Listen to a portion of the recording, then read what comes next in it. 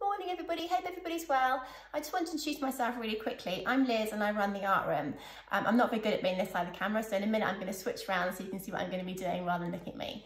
So what you're going to need is you're going to need some watercolour paints, you're going to need a little pot of water, you're going to need some watercolour paper, any size is fine, a little brush and a black fine liner, and that's all you're going to need, and then we're going to get started. So look forward to seeing you in a second. Okay, so we're going to start by painting some little buzzy bees. We're going to do like a summer meadow picture this morning. It's so lovely outside and it's so nice to see some bumblebees floating around. So I thought we'd do some nice buzzy bees. They're really, really easy and simple to do. They take a couple of stages. So what we're going to do first of all is going to mix up some yellow, some nice deep yellow. You can mix it onto your palette if you want to, otherwise you can go straight from the palette. So I'm just going to draw little oval shapes. Yellow little oval shapes.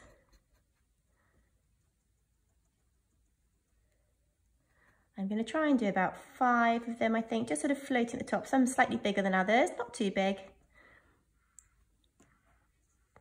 2, 3.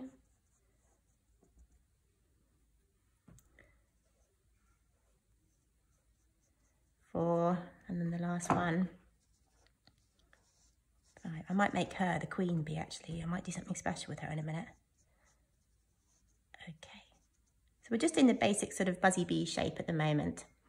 Okay, we need to let that dry, so because we're going to be putting some pen and ink on top of that. So in the meantime, while we're waiting for that bit to dry, we're going to be doing some flowers along the bottom, along here. So these are really, really simple flowers. They're basically just splodges of coloured paint. You can choose whatever colour you want to do, that's not a problem. And we're just going to do some sort of like, just real splodges basically. And it does turn out well. You might not look at it to start off with, but it does turn out quite nicely. So I'm just going to paint some sort of blobby shapes. And I might try and mix a couple of colours together, so maybe a bit of purple into that as well. Just by dabbing it on, you can see the colours bleed together. So there's no defined borders or anything else, we're just doing literally just sort of funny sort of shapes really. Might put a bit of orange into that one, see what happens. There's a good chance to mix colours up together and see what colours they make.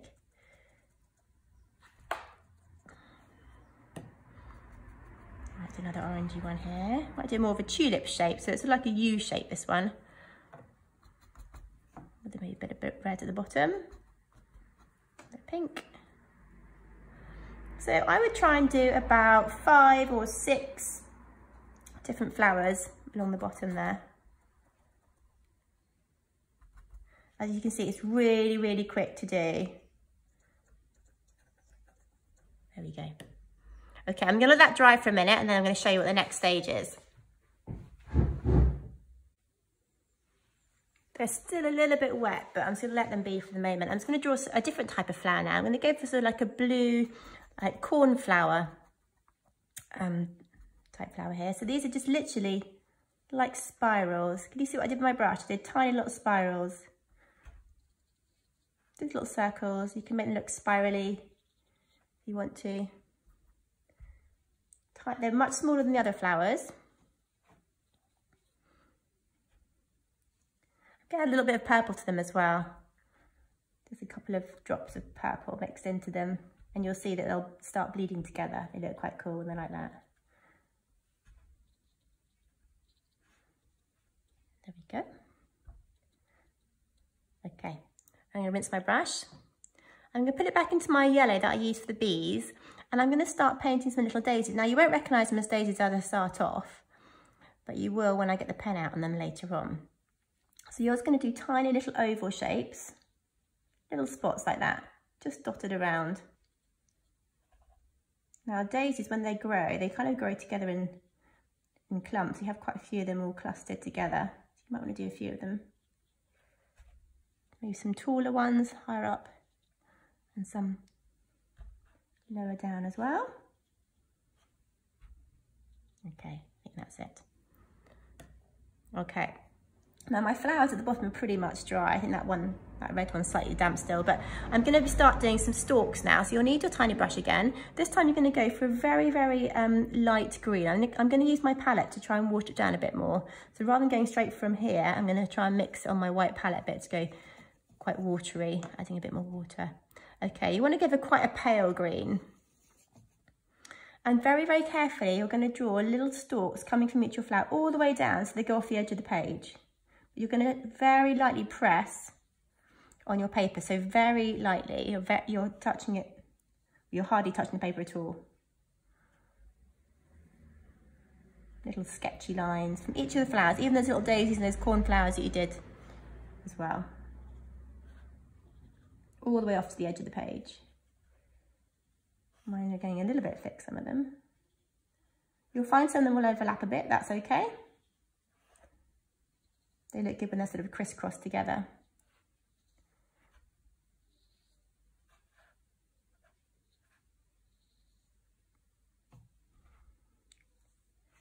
There we go.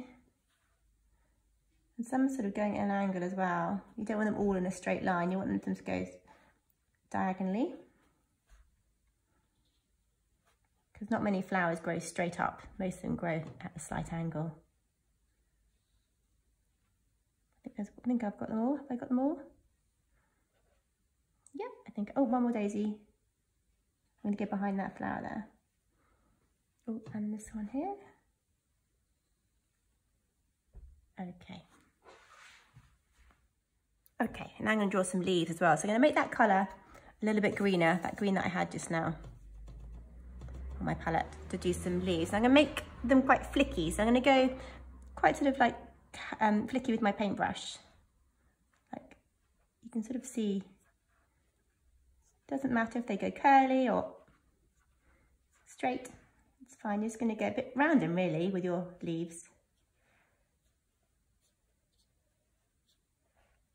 Make some go a bit higher up as well.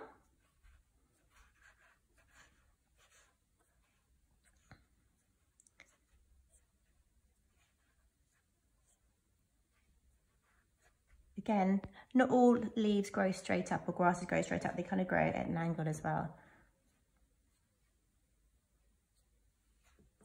Just want to play around with the leaves a bit.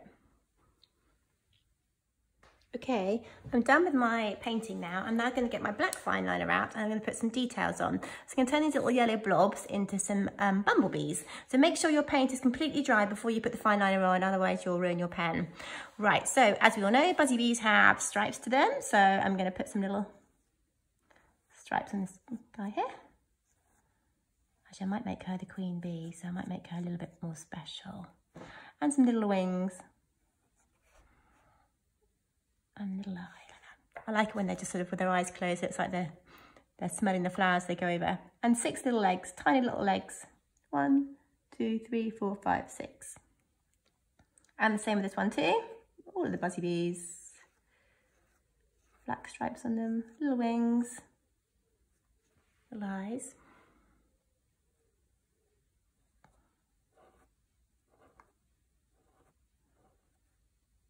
I forgot this one's legs. 1, 2, 3, 4, 5, 6. 1, 2, 3, 4, 5, 6.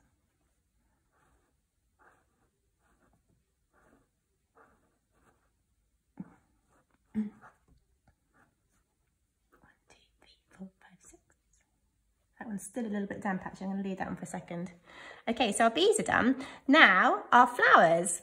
Okay, so we're going to just go along the edge of our big flowers first of all. You just have to sort of just suggest where the edge of the flower is. You don't have to go around the whole thing, just maybe around the bottom bit, like this. You might want to draw in a couple of lines like that to make it look like the beginning of the petal. And again with this one, I'm not sort of going over all the lines I've made, just a few of them, just to suggest where the edge of the flower is. Might do some wiggly ones on this one.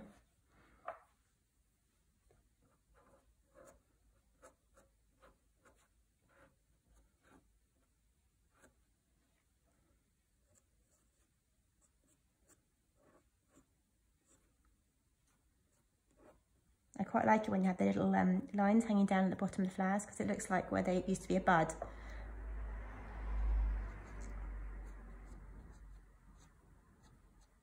Like that. Okay, and then inside your little cornflowers, these are quite fun ones to do because you just do sort of swirly lines with your pen. Again, make sure your paint is completely dry before you do it. Sort of like round and round, spiralling.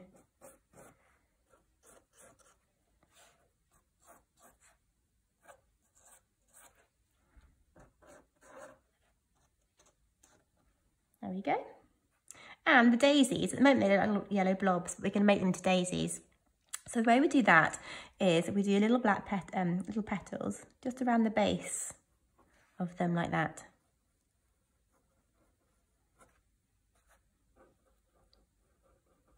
You might want to take the flowers all the way around the top. I quite like them just at the base though. Sorry, the petals, I meant, not the flowers.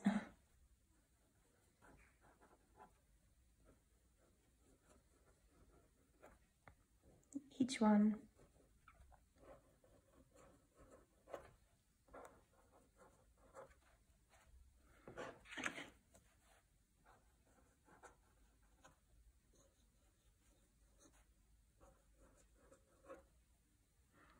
I think, is he dry? Yeah, that one's dry now.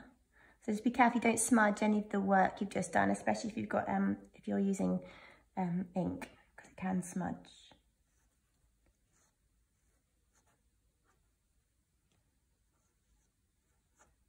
And then 6 little legs.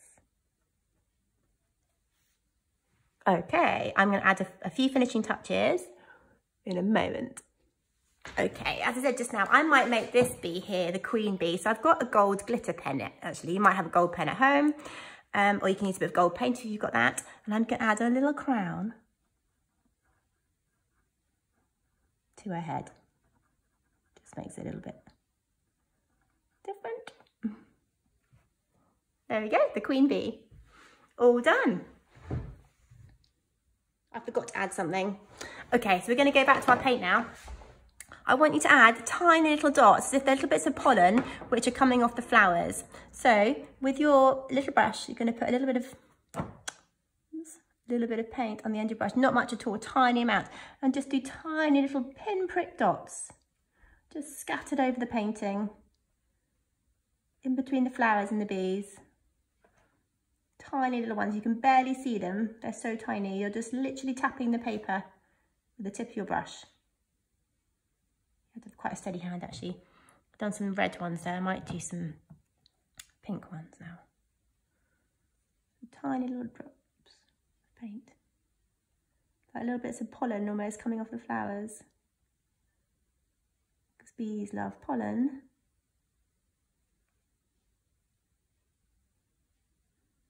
You might find it easier to do with a coloured fine liner. If you have coloured fine liners or very, very fine felt tip pens, you might find this a bit easier than using paintbrush. Whatever you've got at home, whatever you find easier. Oops.